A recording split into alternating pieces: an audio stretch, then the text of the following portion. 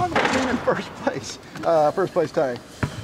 Yeah, I mean, it's a little unusual to have 5 losses and be in first with this many games left, but you know, we'll take it. I think our guys have done a good job the last 7 or 8 games in terms of winning, you know, finding a way to win. You know, it beats being log jammed in fourth, but still a lot of basketball left to be played. I was going to say, you try to keep the guys' heads down and focus on what needs to be done here. For sure, because I mean, it's just, you know, the margin of error is very thin. We still have to play well in order to win. We still can't play bad and win games. I mean, the other night we beat a good team because we were on fire. So it's not like we can go out there and not play well and stay in first place. So we've played well, and we need to try to continue to do those things. Are you the one keeping them focused, or do you think the leadership on the team is kind of doing a good job? I would imagine that the leadership is doing that. I mean, I think players deserve the credit for sure. I mean, they've got to do it. I mean, anybody could say it. I mean, you guys can say stay focused. I mean, anybody can say it. They've got to do it. So I think the leadership is in a good place. Last week, we talked about the relative lack of experience in terms of a full Valley schedule, and you joked about how guys like Tulio, you know, wouldn't really seem much different going into a place like Loyola. Yeah. Did you see that when you were up there, that they were just kind of like, let's go play? For sure. I don't think, you know, Keandre Cook or Tulio or Josh Webster realize that that's a tough place to play. I don't even think they really, I mean, I know that they care, but I don't think that they care to the point that it affects them. And that's good, right? I mean, now JD and Craig, they understand the importance of trying to get prepared to go into that place. So we've got a nice little mix of both. But it's like tomorrow, I don't even think Keandre Cook and Tulio maybe even understand the reputation of a Northern Iowa, right? We're talking about probably the best program, top to bottom, in our league over the last 10, 12 years. So that's a good thing. It's a good thing. Tulio coming with another Player of the Week. Just how have you kind of seen him grow into one of the better players in this league? Well, you know, the thing I'm happy about right now is he's making his free throws. Knock on wood, right? He's started to defend a little better when things aren't going his way, but he's still got some room to grow with that. I think a lot of the credit belongs to Josh Webster when you talk about Tulio, because you go and look at all his made baskets, and I mean, Josh Webster's probably assisting on about 80% of those, I would imagine. But and as well as guys like Cook and Dixon and Krecklow and Ritter being able to knock down shots to keep the paint so open for him. So I think it's a total team effort, and he's just the one, you know, reaping all the rewards. So he doesn't seem to be taking it in. When we ask him about it, it's team. Yeah, I don't even think he knows what that stuff is. I mean, which again, that's good. You know, that's good. I think Tulio's the type of kid, he's just happy to be here, he's happy to be playing, and you know, he's an emotional kid, but we need a little emotion. Yeah. And we talked to him, I mean, he missed the first 5 games. You didn't expect to have him. Just could you imagine not having him at this point? I mean, he's been good. We would have had to find another way. I don't know if it would have been the way we're playing now. I don't know if anyone else has that skill set, but we would have had to do something. So I'm not sure what that is, but he's good to have. I know you don't want to look ahead, but I mean, you've got 4 games left, 3 of them at home. But why are you going to ask me to look ahead, then? That's what we do. Just talk a little bit about the path to St. Louis, I guess, and the road ahead for you guys just to get in position. You know, we need to start preparing for St. Louis, and what I mean by that is our practice habits. You know, we've got to really lock in on the fundamentals right now. We've got to lock in on our half-court defense, our half-court execution, our rebounding, just the basic fundamentals, you know, because St. Louis will be here in a blink of an eye. And you don't just get on the bus and say, hey, it's St. Louis, we're going to play better. We've probably got less than 10 practices left. I know this week we've only got 2, and then I guess next week we've only probably got 3, so we've got almost 5 practices, you know, until we go to St. Louis, which we'll probably practice a couple of days. So about 7 or 8 practices to get ready, along with 4 games. So it's still a lot of room for improvement, but we've got to try to start getting in that do or die mindset for sure.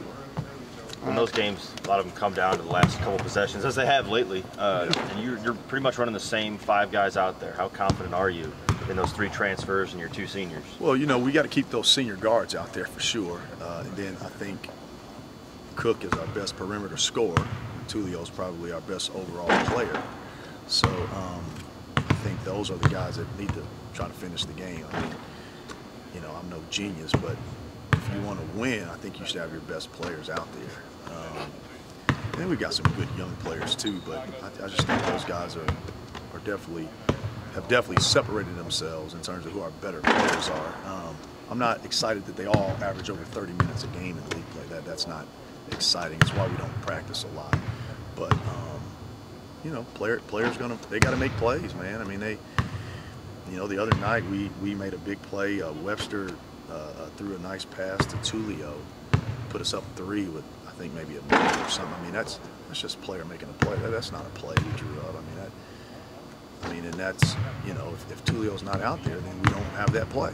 So we just got to put our most experienced, proven players out there. Late in the game, 4-guard lineup. How's it? I mean, it helps. A lot of wins, but I mean, how have you seen them able to defend some of the bigger teams in the league? Well, you know, a lot of people now are going with these skilled 4-men, and even though they may be bigger, they don't play around the basket. You know, like tomorrow, we're going to play a team that plays 4 guards. Loyola, they have a big forward, but he just plays on the perimeter. The game prior to that, Evansville, big guy, but he's a perimeter guy. You know, we normally put Craig on those type of guys because he just, you know, he kind of mucks it up a little bit. And Cook is long enough to do it. Ritter's long enough to do it when he plays.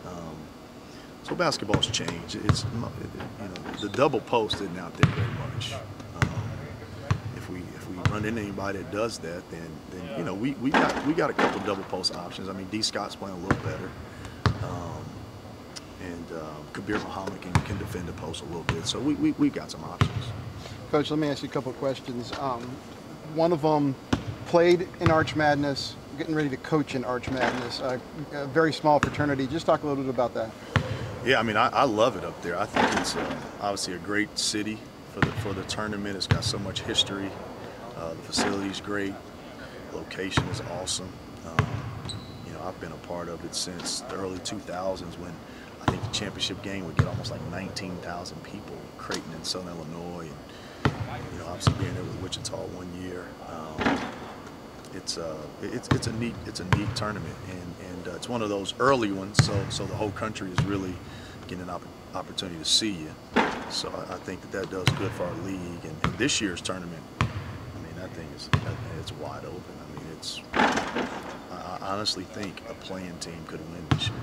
I mean, 4 games in 4 days is a lot, but heck, man, I mean, anybody can beat anybody. Just talk a little bit about you guys being in first place in the conference and what it means to come back here and try to stay in first place. It's been good so far. We've had 2 victories in a row, and I'm looking forward to come here and just get another dub. You know, bring all the fans in here and just have a great crowd and just perform with my teammates. What do you remember from the last time you played Northern Iowa?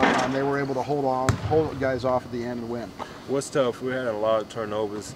I believe in the first half, and also in the second half we have a little bit too. And we just got to come here and play hard, you know, 40 minutes and just bring everything we got. They've got some size, and you're the only size the Bears have, so you're going to get ready for a physical contest? Yeah, yes, for sure. It's going to be a physical game, like always in the volley, so I'm looking forward to bring out and just play hard.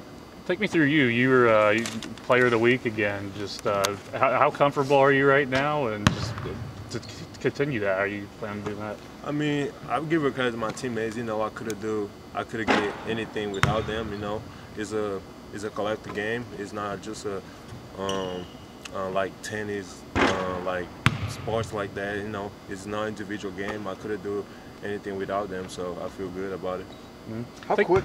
Go ahead. Take me back. I mean, you weren't supposed to play this year. Just take me back to the time, the first 5 games you sit out, and then just being told that hey, you're allowed to play. I mean, it's just a blessing, you know. Just being prepared all the time, being in the gym practicing. You know, just being prepared. It's just a blessing to be able to play this year and just help my teammates and the coaching staff to, you know, be in the first place right now. But I mean, the work is not done yet, but it's just a blessing. What was your reaction when you found out? It was good. I was so happy. I told my family about it, my friends. It's just ready to go. Yep.